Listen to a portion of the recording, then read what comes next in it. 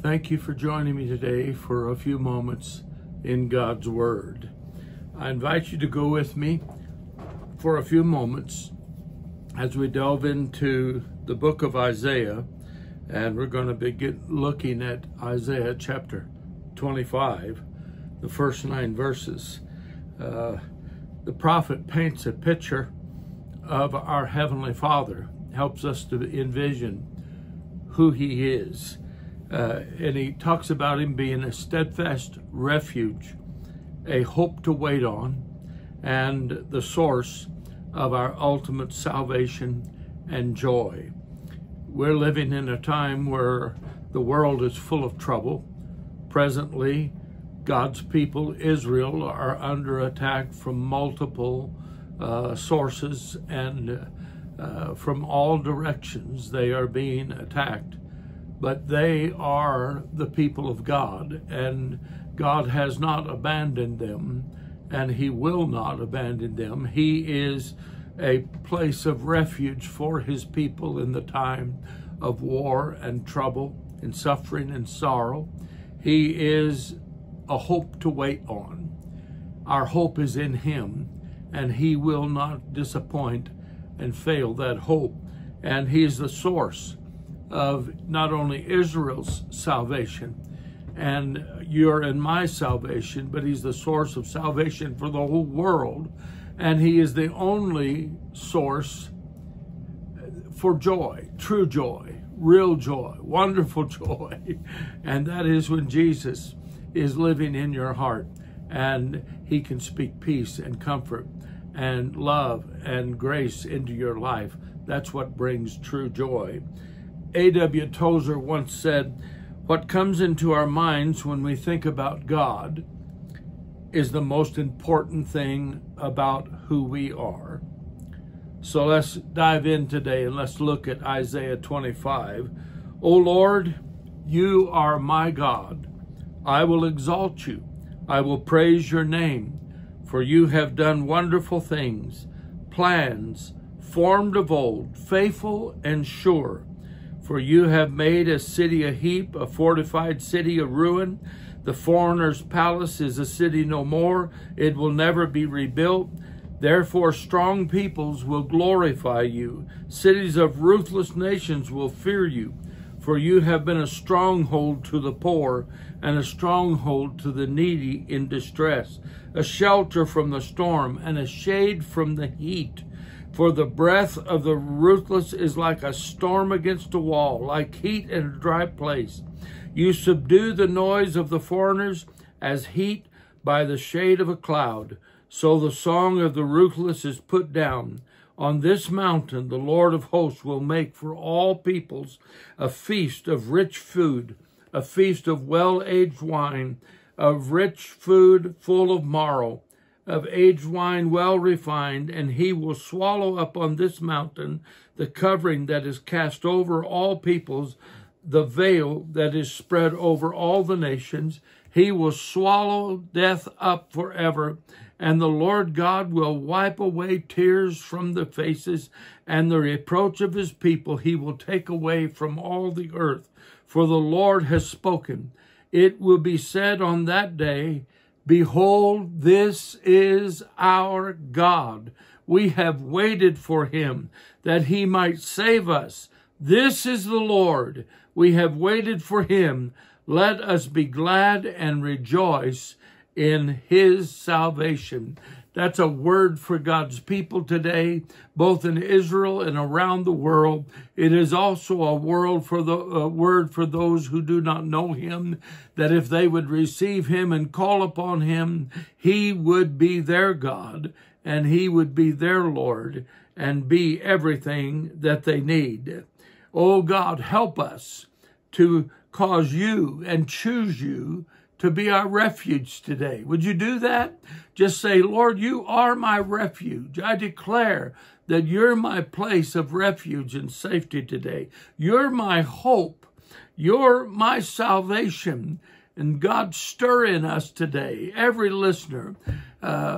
Lord, stir in their heart and mind, faith to believe, to receive, and to embrace you today, and to know you as their Heavenly Father. We speak that and pray it in Jesus' name. Can you say amen to that today? First of all, he says, God is our refuge.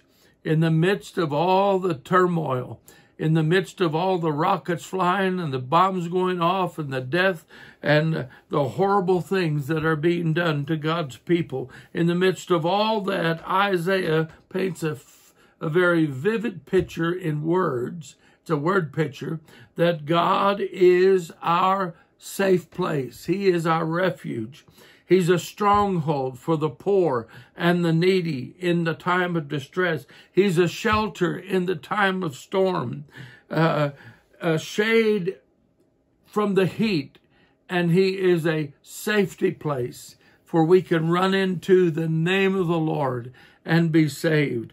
The image of God as a place of refuge is a great comfort in the world that we're living in, that we just call upon the name of the Lord and he comes and embraces us, overshadows us with his wings, covers us and lifts us up with his everlasting arms and surrounds us with his hedge of protection. And he stays in that environment of safety and protection with us to speak peace and comfort to our heart and mind. The image of God as our refuge is not just a comforting thought. It is a foundational truth, and it is a reality for us to be able to embrace. If you define the word refuge, when we think of refuge, we often think of a place that we can be safe from danger and harm, and that we can be protected. It's a sanctuary where we can find respite from the storms of life. And it's not just a place where we are keeping the evil and the danger out, but is a place where we can be calm and assured and comforted with the presence of the Lord and nurtured and fed with all the things that God knows that we need. Scripture declares he's a refuge for our soul. He's the one that can provide for us inner peace and tranquility and the nourishment, mind, body, soul, and spirit of everything that we need to be made whole, to be calm, to be confident, to be in a place of courage and boldness, because we are kept by the Lord. And one of the chapters in John there, I believe it's 21 times he said kept, that we are kept.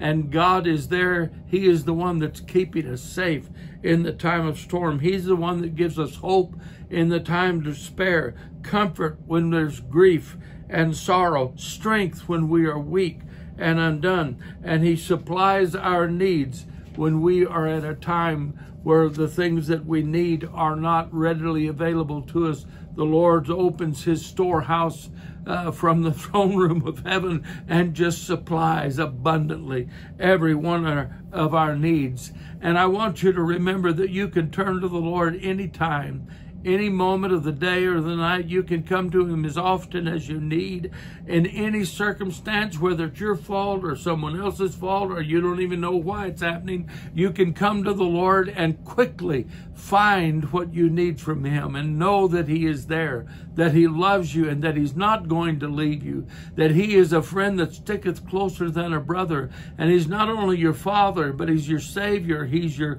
counselor, he is your physician, he is everything that you need in the time of difficulty and more. His faithfulness and reliability cannot be compared to anyone or anything or all other things. He is greater in faithfulness and reliability than everything and everyone else in the universe. You can trust him. He will not fail. He cannot fail. He's going to come through. He is faithful, faithful God, faithful God. Hallelujah. He's one you can rely on who will not disappoint you. His steadfastness and his reliability are without question and beyond measure. He always comes through. For everyone who puts their trust in the Lord, he never disappoints them. Isaiah speaks of God being a stronghold to the poor and needy, showing that God's refuge is available to everyone. It can't be bought, can't be earned, it's just available. The psalmist says that you can run into the name of the Lord and be safe. It's a powerful reminder of God's wonderful faithfulness and reliability to anyone, to everyone. No one will be excluded. All you have to do is believe and call on the name of Jesus. And Father, in Jesus' name, would you help? And He will come through for you. It's an eternal arrangement. It's something that from before time began, God was. He is now, and He always will be. He's not like mankind. At some point, we're going to age and die and pass away or go in the rapture. Things are always changing for the humankind, but God remains steadfastly the same. He says, I change not. I am the same yesterday, today, and forever. So you don't need to worry about tomorrow. You can be comforted today, and you can praise Him that in all your yesterdays, He's never taken His eye off of you, and He's always been there watching over you. Can you say, praise the Lord? We need to be a people who are waiting on God in hope. You can wait on God and wait on hope, because in His time, Ecclesiastes say, He makes all things beautiful. God has a time. It doesn't always fit the way we think and feel, and that's why we get anxious and worried and overwhelmed sometimes. Sometimes despair sets in.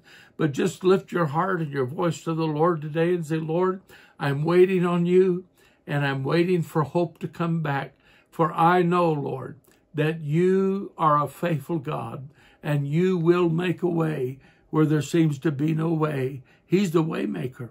He will come through for you. I promise you that, based upon not only my personal experience, but based upon His word that never fails. He never fails, not one promise. He will never fail.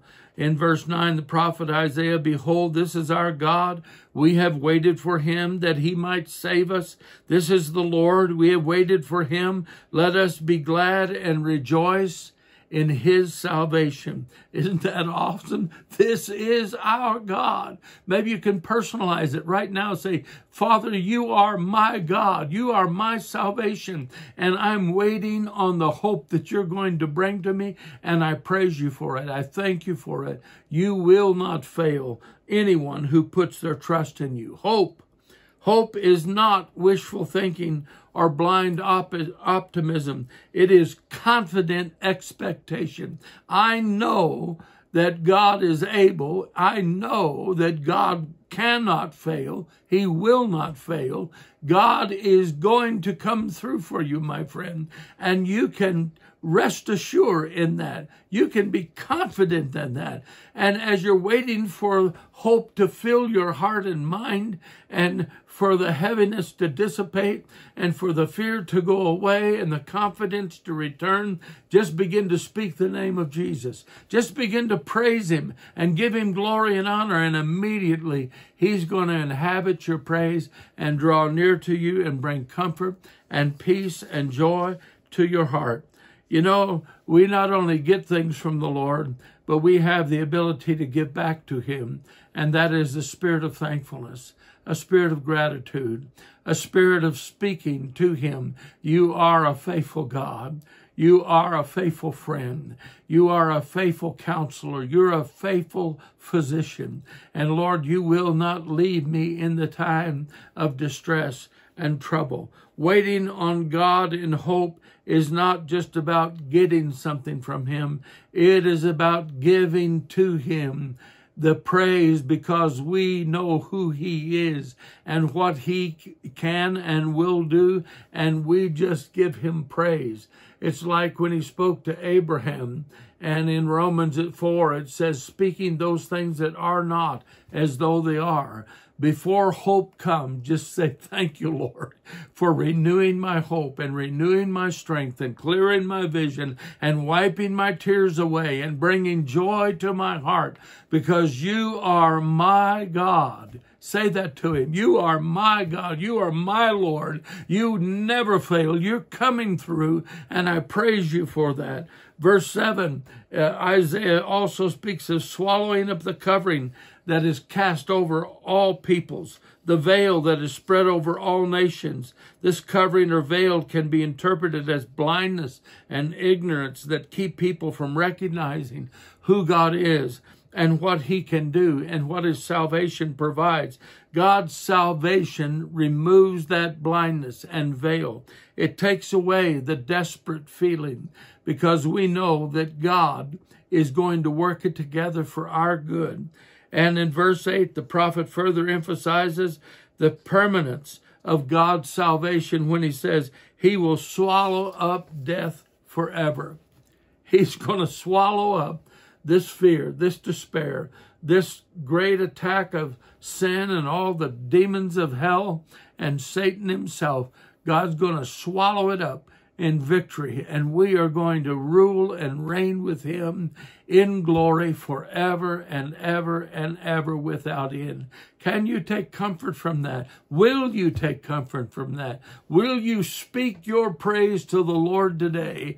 In the time of trouble, he will lift you up. He will bear you up on wings like his eagles and cause you to run and not be weary, to be able to walk and not faint. This is not a time to fear and to worry. This is a time to rejoice in who God is, one who never fails. He's always there. Hope is on the way. It may feel like it's deferred, and we may feel like we're getting emotionally sick and desperate, but you praise the Lord, and hope will be renewed. In Isaiah 8, part B of the last part of the verse 8, Isaiah speaks of God wiping away the tears from all faces and taking away the reproach of the people. Speaks of the comfort and the healing that comes from the salvation that he brings. It's a promise, not only for us today and God's people today, but it's a promise for every day to come and forever.